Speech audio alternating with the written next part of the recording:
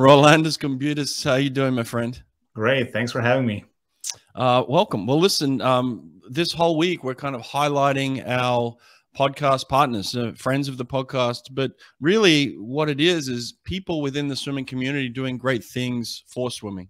And you're one of those people, man. And you have this incredible product. You have a few products, but one of the products that I love is the Drag Sox. I mean, I've used these in so many different capacities in my training at Auburn with my professional athletes.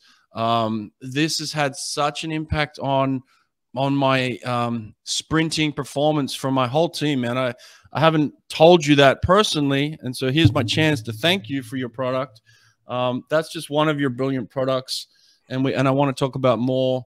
But listen, you know, you're a former swimmer yourself, so tell me, just in terms of your general swimming career, how did it begin for you? Yeah, I started as, you know, as average swimmer, age group swimmer. Grew up in Kaunas, Lithuania, all the way through the age of 18 or so. Tell me this real quick. Where's Lithuania for those that may not know? So it's considered to be Eastern Europe, but we can brag about the fact that if you look at Europe and then pinpoint right in the middle of it, we have a geographical center of Europe. So it's north of Poland, between Latvia and Poland, next to the Baltic Sea and Belarus. Excellent. Okay, that gives me a much better idea. So continue. And so I grew up, I loved swimming right from the beginning. I was, you know, very competitive, you know, achieved great success as the age group swimmer, as the junior. I believe I won European juniors in 1999. And then at that point, I graduated from high school, and then in Europe, as you know, it's kind of a little difficult to do both school and swimming. So I had to look for other opportunities. And one of the opportunities I had was, it happened in 2001 at the World Championships in Fukuoka, where Dr. G. Gennady Sokolovas introduced me to Mike Bottom. And semi-jokingly, he is like, hey, you know, we should come swim for Cal. And a few months later, I show up at his doorstep. I say, hey, I'm here. And back then, I did not really know that Cal was university. I thought it was just a, you know, swim team. And said, Rolandas, you cannot be on this team. You had to be a student first to be. And that's kind of my journey began here in the Bay Area, where I swam with an age group swim team here in Oakland while studying English, getting my SAT scores up and TOEFL tests, you know, to get into university, basically, which I did in about a year and a half. And that was pre-Skype, pre-FaceTime, pre-cell phones, basically. So I was really exposed to English day and night. So it helped me really to excel in English language. Wow. So you're training with the club team, this guy who's been to the Olympics and the World Championships, and you're a big man. How tall are you? I'm 6'10", I believe. In 2008, I was considered to be the tallest Olympic swimmer back in 2008 Olympics, in swimming history, Olympic swimming history. Wow. Wow. And so you're in the Bay Area training with this age group team, this 6'10" Lithuanian who doesn't speak much English. It must have been intimidating, huh? It was, yeah. It was very, it was unique, really, because I was very, you know, being already in 2000, I participated for Lithuania and Sydney Olympics. So I kind of had that reputation of, hey, I'm Olympian. I'm going to come here. I'm going to train with the fastest swimmers. And I kind of, that quickly turned into, okay, I'm going to go and join a swim team, a local swim team in Oakland. And I'm going to swim with those kids for 1 hour a day, 5 days a week, and no weights, just the swimming, and study English for 8 hours a day. And that actually turned into be a great success for me because, you know, growing up, swimming twice a day for, you know, doing doubles Monday through Friday, singles for Saturday, taking the Sunday off, for example, I really thought that my swimming career is going to go backwards. I'm not going to improve because I did not, as I said, you know, I didn't lift any weights. I didn't do doubles. I didn't train as much as I used to. So I was a little nervous, but interestingly, I actually got better. I really learned about technique. I realized that swimming is not about how much you work, but how you work. And that really helped me to come back to Europe and then swim best times at the following, you know, European Championships. Wow. So, wow. Listen, I don't know much about basketball, but I know Lithuania has a great basketball team. There's no doubt. So Yeah, they used to for sure. So, like, were you at some point thinking that were they trying to recruit you to come and play basketball? At a very young age, I was very. First of all, I didn't really like personally contact. I like individual sport, and second of all, I dislike the fact that basketball players are going to get injured at some point in their career, and I really dislike the hospitals. So I said, you know what? I like to go swim. I like to have my own space and prove my point. I can go fast from point into point, from one point to another point. Right. And that's why I never really thought about basketball, even though, of course, everybody's looking at me. It's like, where do you play ball? Those are the questions I face every day, even now. Like, what's your story? Like, what's your, how tall are you? Every single day. That's something that I had to learn to live with, answering the questions and just kind of keeping that basketball subject at the end disappointing person that I never touched the ball in my life. So they really never understood how come I continued with swimming.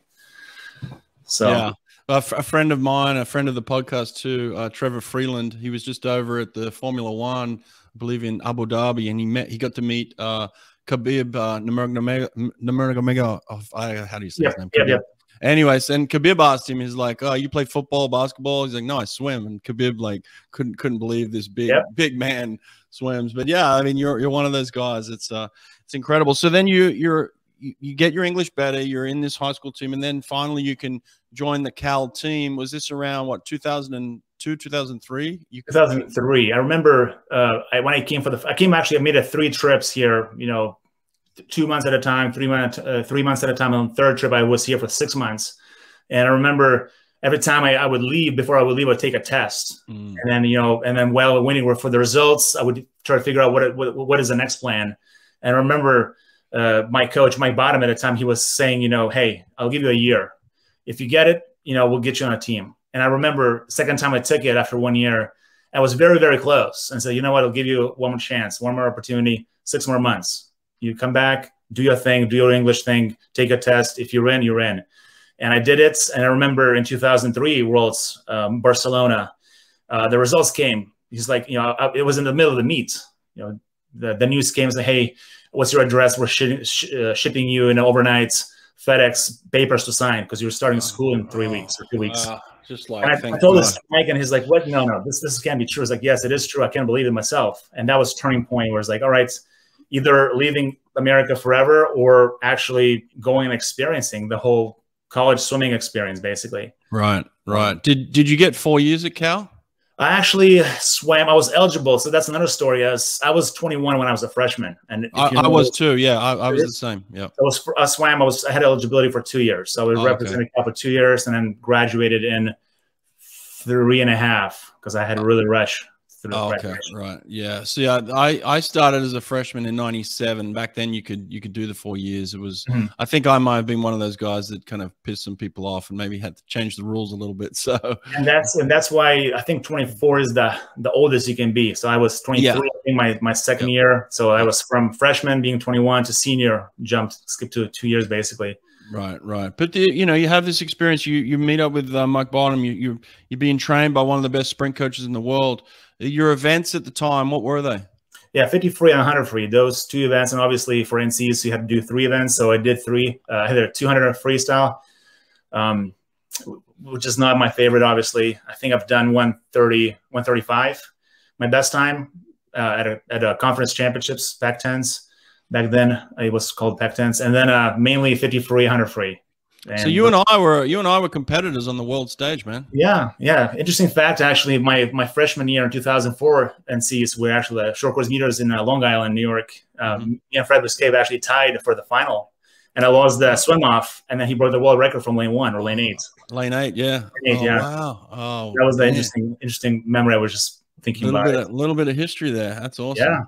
Yeah, but we traveled the world together. I mean, I was at the Barcelona World Championships. The couple of Olympics we swam together at. So I remember seeing you as an imposing figure. Like, who the hell is this guy? Myself and my friend that I grew up with. We also both same height. He's a little skinnier, but we're both over 2 meter athletes, basically walking around. It's really intimidating, and we were kind of joking around. We're the shortest people in Lithuania, so. I remember thinking the only chance I got with this guy is if I just increase my stroke rate. He's not going to be able to handle my tempo. So like for me, it was all, I got to beat him with tempo. I'm not going to beat him with length, you know? So that was my thing back then. But what did you learn from Mike Bottom at the time or during your whole experience with him? Well, the whole experience was different because, you know, growing up, you know, age group was very, this kind of a one model fits all. You basically swim, you know, crazy amount of yardage. You lift every day. You basically, there's this one model that should fit everybody. And what I learned is that, you know, it's really, you know, you cannot apply that to everybody. You have to really personalize the program based on pretty much every swimmer. And what I learned about swimming in general here is that swimming is really not the world. I grew up thinking that my world was swimming. And here I learned that swimming is just part of the life, part of the world. You know, you have to balance everything. You can't just put your, you know, head down. Okay, this is swimming. This is my life. I'm going to do that. And which I did for many, many years. So when I came here, so wait a second, I can swim for 1 hour a day. I can, you know, work in technique and I still drop time. That was the main thing. And that was mostly the main reason why I came here, because I couldn't improve my time swimming in Europe. And I wanted to go to school and I want to, you know, have different experiences, just kind of see, you know, what it was. But back then, by the way, I didn't really think that I could be a student because I didn't speak any English. I came here, I couldn't even speak with Mike Bottom. I was having my host family person talking. It's like talking slow English to normal English and translating, you know. So it was quite interesting, you know, how quickly I had to learn the language and really be, you know, at that academic level to be, you know, in school basically. Right. Impressive, man. It's incredible. We had a lot of foreign athletes that would come to Auburn, and part of my job was to help teach them English. So we would watch a lot of movies together and talk about, they would read the subtitles and we'd talk about different words. I'd be like, what is that word? Yeah. Okay. You know, Roman Barnier was one of my roommates, Lionel Moreau, a couple of French guys, Ozzy Quevedo, who's now the associate head coach at Alabama. He couldn't speak English when we met, kind of thing. So, yeah, I taught a few people English over the years. But, well, in terms of the school itself, what did you end up studying?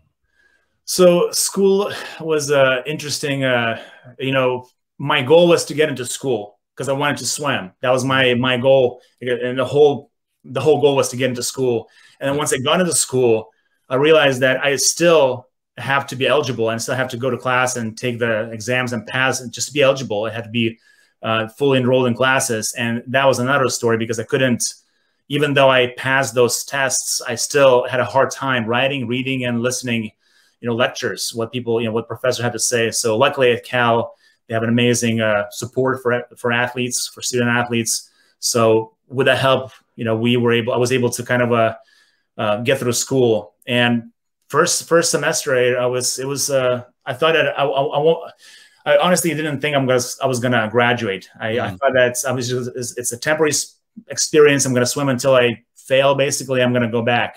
So that was my thinking. But once I finished my eligibility, I realized that what's the next goal, and the next goal was to graduate. And my degree, it was basically I was just you know, picking random classes, taking different classes all over the place. And then when it was time to declare my major midway through my junior year, I said, you know, they said, you cannot go any further without declaring a major. You have to declare a major and finish. So we sat down, and environmental science was my major. That's something that I took a bunch of different classes and we just put it together. So, you know what, if you take a couple more requirements, you can graduate in conservation and research studies major. So interesting. And I took a forestry camp up in Northern California, so I have a minor in forestry too. So that's kind of my education. But sadly, I'm not really using it for my current life. It's just having that check mark. You know, hey, you know, you have a high bachelor's degree and you're somewhat smart because you went to Berkeley. So that's kind of my thinking of education, because it was really more of a self-education, and that's what I miss. It's kind of learning different areas and kind of analyzing and applying to your life. So, did anyone in your family have college degrees? Yeah, my both parents, you know, they had bachelor's degrees, and so Right. Okay. And you know, I'm looking back right now. It's pretty much it's in Lithuania. Actually, it's very difficult to find somebody that doesn't have a bachelor's degree because first of all, education is free or very inexpensive. So if you don't go to to university after high school, you're considered to be, you know, it's like, what's wrong with you? You need to get through the education. But as an athlete, student athlete, it's impossible to do that in Europe. That's why we have so many international athletes here in the States, because the system allows to balance both. Right. Well, listen, you have these, you have 3 Olympic experiences, 2000, 2004, 2008. Somewhere I read the business started around 2010. So what was the genesis of the business? How did it come about? Why did you decide to kind of go this direction? So it's really, you know, it happened as an accident, almost. Like after 2008 Olympics, when I graduated from Cal, and then I started coaching age group swim team in Oakland, the same team that I swam before Cal. You know, I was looking for purpose. You know, what's the next challenge? You know, I got a gig as the Masters coach in El Cerrito. That's where the company is actually based out of, and I'm still coaching El Cerrito Masters, and I'm coaching the swim team in Oakland. Wow. And then so the business really came around as an opportunity where swimmers, it's kind of a almost like an accident, you know. Swimmers, big swim fans in a local pool came to me and said, hey, you know, we have this idea, you know, what do you think?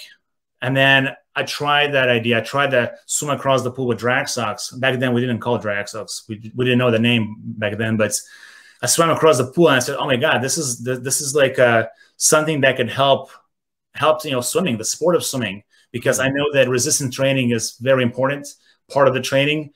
And there are a lot of different tools, but this tool specifically that blew my mind. I just couldn't believe, you know, how effective it was. And then we start brainstorming ideas like, you know, what is this whole idea? Like, what's the point? You know, what's the reason, you know, why we have this? And then we realized that this is something that, you know, really can create a drag without compromising swimming technique. So your body is in a flat position. You're not dragging. Your body's, you know, flat. It's a very natural movement in the water. Either you kick or swim with them. And you know, we started. Interestingly, we started with a larger size first. That was our first kind of a. It's like, okay, this is the size. This is what we're going to do. What you have is the smallest ones. Okay. That was the one that, based on a coach's experience, we had to make them smaller. Right. So these are the 30s, and the 30 represents the length in centimeters. And then the 45s are 15 centimeters longer, and then the 60s are a lot taller. I mean, a lot longer. And that's how the idea started. We basically, myself with 2 other partners, we kind of you know, sat down and said, okay, well, there's a potential. How about we have connections in Thailand to manufacture the products? And said, well, let's try this. So we created this business, you know, very streamlined idea where we have no, you know, it's very straightforward. You know, we put a coach, our customer, as first. We, you know, we value the connection. We value the feedback. We value the connection. So we have a coach and a swimmer come to us, and, you know, we answer the questions. We're helping, you know, to answer the questions. And now I lost my thought. Well, let me ask you another question then, based on this. It's one thing to have an idea and kind of excitement around an idea, but then it's a whole nother thing to have an actual business. So what did you learn kind of in the setup phase of the business that, you know, maybe you didn't know, that's a little bit more difficult and challenging, but something that, you know, obviously you need to achieve in order to have a successful business? So it was none of our partners have had a business experience. So we really started from scratch, basically. You know, what do? You need a manufacturer that produces the product. We need to ship it back here. We need to store it. We need to advertise it. You know, the idea. You know, how do you come up with the Drag Sox? Why is it Drag Sox? Well, you know, it's a catchy name. It's something that, you can stay, you know, it can stick very easily, you know, say socks, and it's automatically you think about the Drag Sox.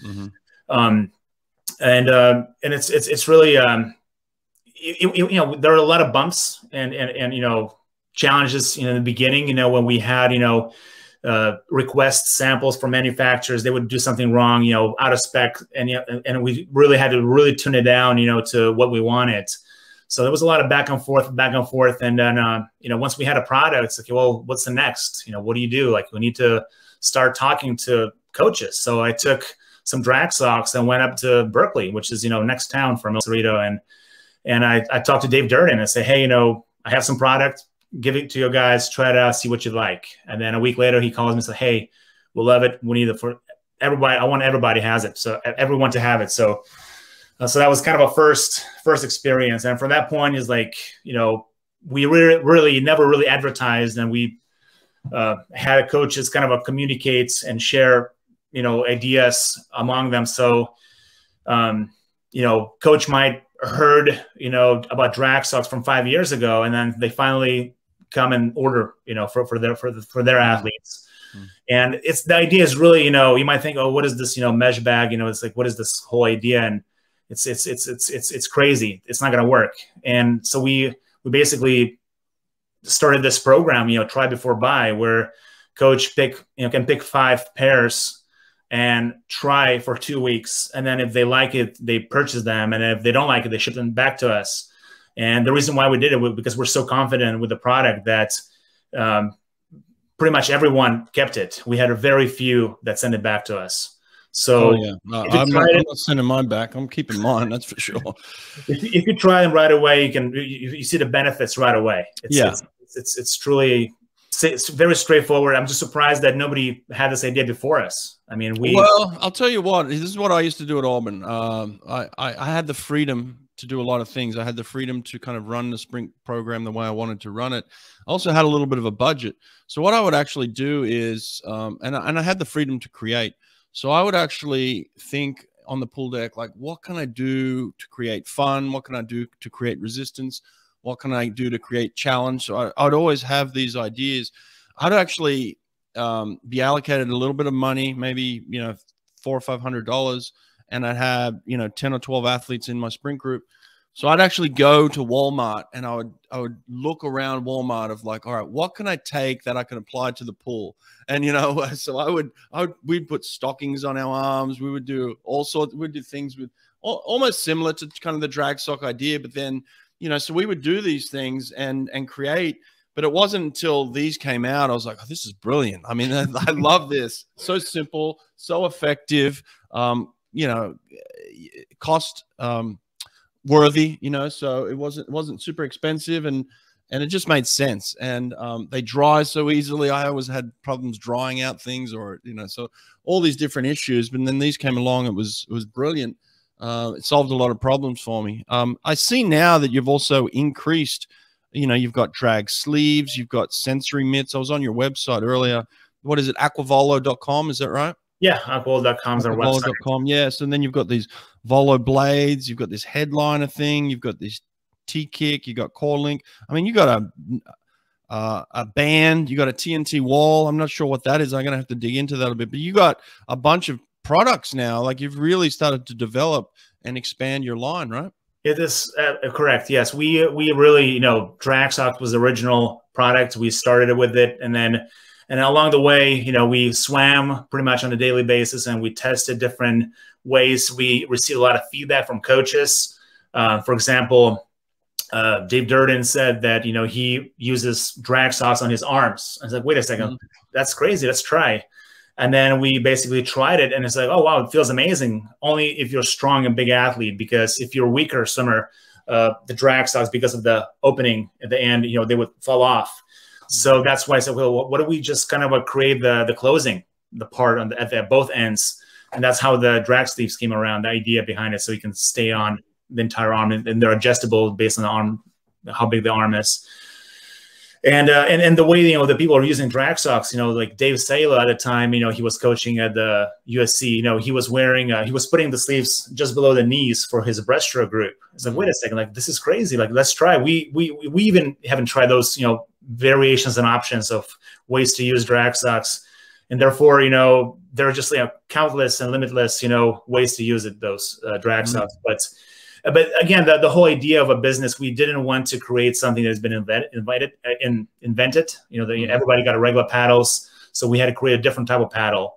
TNT wall is specifically for specific pools. It's really to minimize younger swimmers grabbing the wall versus kind of covering the gutter, basically. So you touch the wall and then touch and go versus grab the gutter and then go. Okay. Type of. So there's always a purpose of every product that we created to serve different purpose. Like a headliner, for example, is that it's everybody knows. If you push the kickboard or not kickboard, the paddle, for example, you can work on that your head position. But since the paddle is not symmetric, it's going to be dragged to one direction slightly.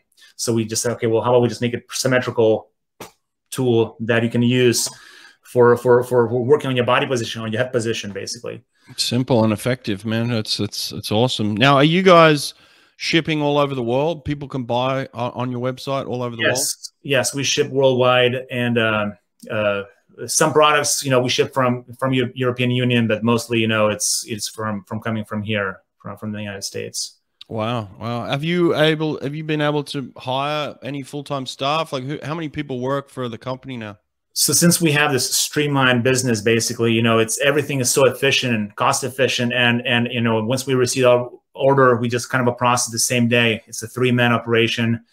We don't have a lot of inventory. So, as soon as we run low inventory, we order more. So it's always, always fresh inventory basically comes in. And we three of us basically, we haven't hired anybody. We're just kind of an operating business. We share different tasks of the business, and then we just kind of just operate this way. So, all the emails, all the phone calls, it's us basically, mostly me talking to coaches and answering questions basically. Beautiful, man. I love that. Now, what about in terms of patents? Have you gone and got some of those? Yeah, so that was the first. The Drag Sox definitely, was the patented, product right away. So what does that mean when the Drag Sox are patented? What does it mean? So in the very beginning, when you develop product, you cannot show it to public. If you want to, basically, you need to file for a provisional patent first, and once we do that, you can take it and test it to the public. So if you have a product that you have, you cannot just go around and show and talk to everybody, because that's there's like a very time sensitive steps basically you have to follow. Right. And what it is basically you have a product, you file the patent, you get it approved, and you have it. So basically, it's the patent for the product. Basically, does the patent stop other competitors copying your product? Is that what that does?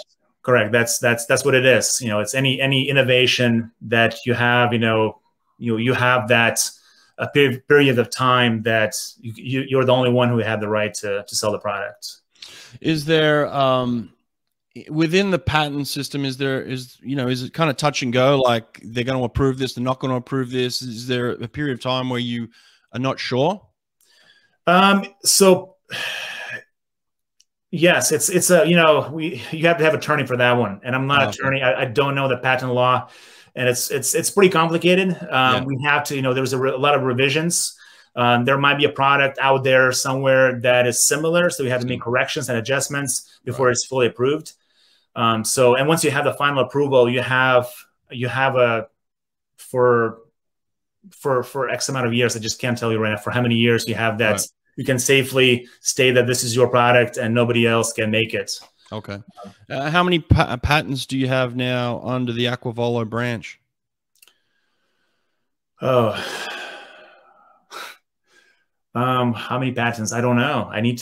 That's a good question. I can't tell you right now. I only ask good questions. So. Yeah, I know this is a tough one. Actually, I didn't really think about it. I know. Yeah, I can't tell you this one right now from the top of my head. You got a few though, so that's good. Yeah. So what's next for the business then? Where do you want it to go? Yeah, well, we're continuing the serve and help sport of swimming, help swimmers, help coaches, answer questions. That's the first thing, and obviously, as an innovative company, we're always looking for ways to come up with ideas and look for a new product. But mainly right now is to what's happening in the world right now, with the supply chain, problems, our priority right now is to have enough drag socks on hand to really to make it available for coaches. Yeah, that's our future. That's our current situation. Well, like I said, man, it's a game changer for me in the sprint world. I loved it. I don't know if the athletes loved it sometimes, it's painful. They work, they're no joke. I'm actually I was a little hesitant to come on your show because now everybody sees my face. Now everybody swims, with the socks. They're going to hate me for someone to blame now. Yeah, but coaches love me, so that's I guess that's balance. Coaches love us, sure. Swimmers hate us. So. I think they'll look back and appreciate the value you've added to their life. But well, listen, man, aquavolo.com, get on there, check it out, get some stuff for Christmas. This is going to come out before Christmas. Get on there and order them up. I'm telling you, these are game changers, and they're shipping all over the world. Love it. Great supporter of the podcast, but beyond that, just a great supporter of swimming. So. Love what you're doing, man. Keep it up, and congratulations on the business. Thank you very much, Brad. All right, take care. Bye. Bye. Okay, every year people ask me what they should get their swimmer for Christmas, and I always tell them the same thing. Get a pair of drag socks made by Aquavolo. It's the perfect stocking stuffer for any swimmer. Honestly, there's no simpler training tool to build power in the water than a pair of drag socks. Go to aquavolo.com and use the code BRETT, B-R-E-T-T, at checkout and save 10%.